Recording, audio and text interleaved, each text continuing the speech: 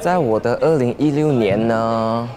我会比较 travel 多一点，去外面看一下外面的 dancer 是怎样跳舞的。所以在2016年其实是蛮精彩。我去新加坡比赛，我非常满意，因为是我第一次去比 international 比赛，因为它是超过300多个 dancer， 也是超过10个国家的 dancer 去比。然后我在 audition 场，我是全场第2最高分。其实我在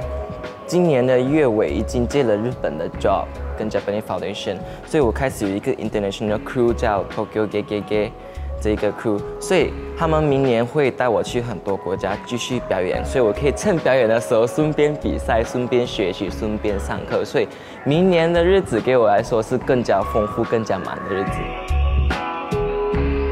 我跳舞的故事其实也蛮丰富，之前跳舞只是兴趣玩耍去跳。然后跳到为什么我会认真跳舞原因，就是因为我本身的家庭其实是很破碎的，所以在我14、15岁的时候，我其实很想要自杀，我真的很想要闹这件事情，因为全家人都总之很复杂吧吧吧，总之重点就是我想要吃药啦，穿了美美的衣服，梳美美的头发，开最喜欢的歌，然后我就吃了药，我就睡了2天，我爸还以为我生病，叫我起来吃八卦。因为那天是新年，然后第2次我回去房间的话，我决定我真的是要走，我真的要吃完整个药。在我吃这个药的时候，我老师就 MSN 我，那时候是流行 MSN， 他说不要忘记明天你在机场街啊，你有表演，不要忘记你的那个 costume 要带着。我就想原来我明天有表演 ，OK 啦，这样我表演过后我再进行这个东西啦。可是我问大家，我一上台表演，很多粉丝的尖叫，我的dancer的支持那些。我其实就是因为这些，我还活下来，我才去认真的去跳舞。如果没有跳舞这个东西，我是不会活到今天22岁的我。That's why 我在跳舞上表出很多成绩，其实是这一个原因。大家都对 Voguing 一看一眼就是一定是 gay 跳的东西嘛。从以前这一个舞蹈真的是这样子 born， 因为 gay 没有工作做，被排斥，所以开始去研究出来这一个叫 Voguing 的舞蹈。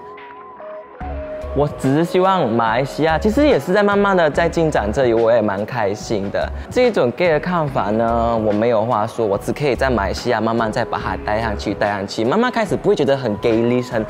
那个一看眼就是 gay， 可是我们会把它展现到是一个艺术。农历新年没有，我自己一个人在外面住很久了，我也没有回家，因为我其实知道他们爱我，我还没有准备好，我要等到我更成功的时候，我还拿起那个面子回家。所以在明年的农历新年，我还是会继续努力的赚钱，用我的才艺去告诉大家我是可以的。那我就带着这个面子回家，告诉他们我做得到。